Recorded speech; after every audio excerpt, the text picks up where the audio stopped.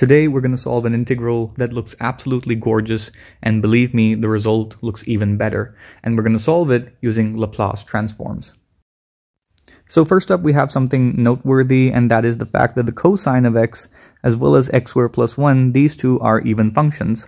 So let's call this integral I, and because we're integrating an even function from negative to positive infinity, instead of integrating from negative infinity to positive infinity, we could just integrate from 0 to positive infinity and double the result. So we're interested in the integral from 0 to infinity of the cosine of x divided by x squared plus 1.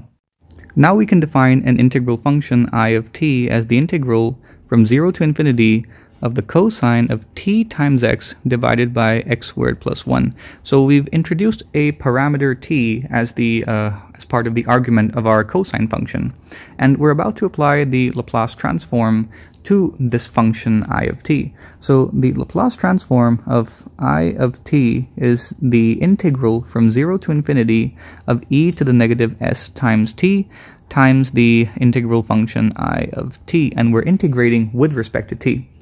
Now, if I expand this function here, we know that it is in fact the integral from 0 to infinity of the cosine of t times x divided by x squared plus 1 integrated with respect to x. Now, notice first up one thing, that this exponential term here is independent of x, so we can shift it inside this integral. So we now have a double integral of e to the negative st times the cosine of tx divided by x squared plus 1, integrated first with respect to x and then with respect to t.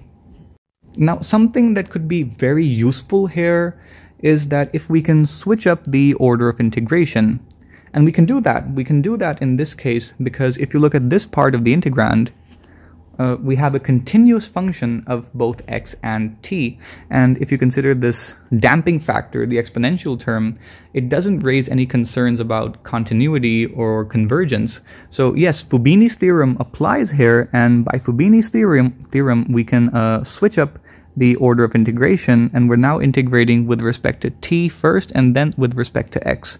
So e to the negative st times the cosine of tx divided by x squared plus 1. And what is the utility of this switch up using Fubini's theorem? Well, because of this switch up, we first of all notice one thing, that if we're integrating with respect to t first, then this x squared plus 1 term is a constant. So you can take it out of the t integral, and we're now integrating from 0 to infinity e to the negative s times t times the cosine of tx with respect to t. So if I just enclose this in some curly braces, we notice immediately that this term is simply the Laplace transform of the cosine of tex. So we all know what that works out to, right? So using our trusted tables for Laplace transforms, we find that the Laplace transform of the cosine of t times x. Now remember, x is a constant in this case. Because we're integrating with respect to t. So that means we now have s divided by s squared plus x squared, and this is our new function that we're integrating with respect to x only. So now finally the s terms are constants.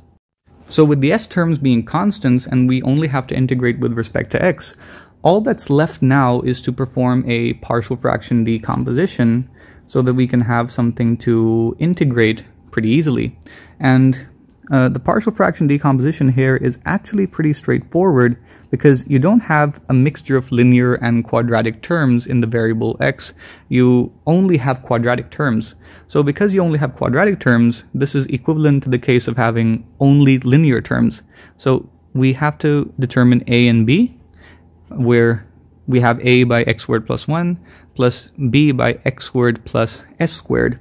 So fast forward to the point in time where we have the partial fraction decomposition, x squared plus 1 here and x squared plus s squared here. Anyway, since we fast forwarded to that point in time where we have the partial fraction decomposition, we have s by s squared minus 1 as a factored out term, and in the parentheses we have 1 by x squared plus 1 minus 1 by x squared plus s squared.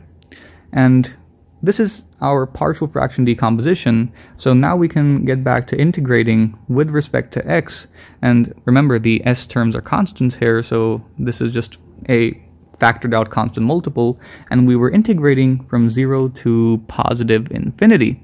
So this was the Laplace transform of the function I of t, and on the right hand side we're left with s by s squared minus 1 times the inverse tangent of x minus 1 by s times the inverse tangent of x by s, and the limits of integration are 0 and positive infinity. So in the limit as x approaches infinity, the inverse tangent of x approaches pi by 2. So you have pi by 2, and the zeros will just give you zeros, so ignore them. So you have pi by 2 minus 1 by s times the pi by 2. So we can factor out pi by 2 here, and we also have a factor of s by s squared minus 1, and we're left with 1 minus 1 by s, which can also be written as s minus 1 divided by s.